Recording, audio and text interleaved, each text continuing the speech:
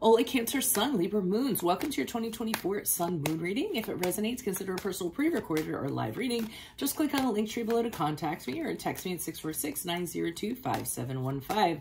When you see this is when you were meant to view it. It doesn't matter the time of year. Also check out your 2023 Sun Moon readings and see if they rang true for you or somebody else. The first portion of this reading, I'll go over the traits of your Sun Moon combination. I'll pull the main cards and take a quick look at your 2024. The second portion is in the Vimeo link below, where I will have a deeper interpretation of those cards with clarifiers, in addition to a card of advice for 2024. So Cancer Sun, Libra Moons, trust does not come easily for you, even though your Libra Moon wants to give everyone second chances. You have many friends, but your chosen circle is few. Most of the time you keep your distance and observe people while minding your own business. However, when thrust into a social situation, you can be quite comfortable and are well liked by others. Nurturing, compassionate, and caring, those who are closest to you know how much you care without a doubt. Only people who are loyal and stable can win over your suspicious and wary heart. There is a duality in your nature where one side uses emotions as its map and the other facts, logic, and reason. It doesn't stop there, as there is a battle between introversion and extroversion, freedom, independence, and finally judgmental and fairness. If you can find a delicate balance between the two, you will be at more peace and harmony. So Holy Spirit, angels, divine guides, universe, can you please provide your truth, your wisdom, your clarity, your insight for Cancer Sun, Libra Moons for the year 2024? What do you see? What do they need to know to reach your higher ground, become closer to universe and closer to divine? January, February, March, we have the Seven of Cups in the reversed. Finally, look me up on Facebook, Instagram, TikTok, like, share, subscribe, donate, refer a friend in support of my efforts. That's always greatly appreciated. We have the King of Cups in the reversed for April, May, June. What do you see for July, August, September?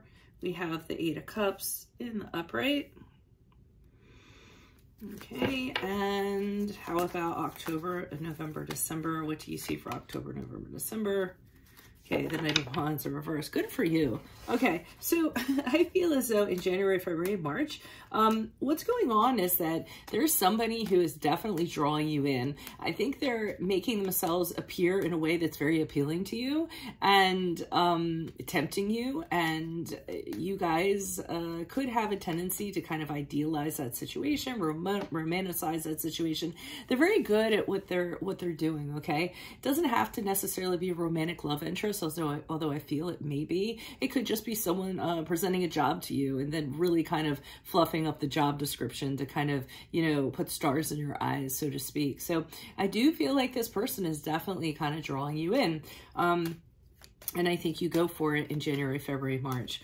The problem is, I think in April, May, and June, you find out what you got into. I feel as though this person turns into a very different person. I think you find out that they're very unpredictable. You don't know what to expect on the day-to-day. They can blow up for no reason. They may be an alcoholic. They may like their substances. They could be somebody who ruins people's lives or ruins things and then blames other people for it. It's never their fault. No accountability whatsoever. But the most important thing is that they're incapable of keeping their emotions in check, and they're negative emotions. So negative emotions are driving their bus, which is going to cause negative outcomes. So, I mean, this is a terrible person, I feel. And yeah, so I feel like you might find that out in April, May, June. But in July, August, September, you are done with this person. You stack up those cups and you walk away because you're saying to yourself, I deserve better than this. And I think you move on from this person and they can't believe it.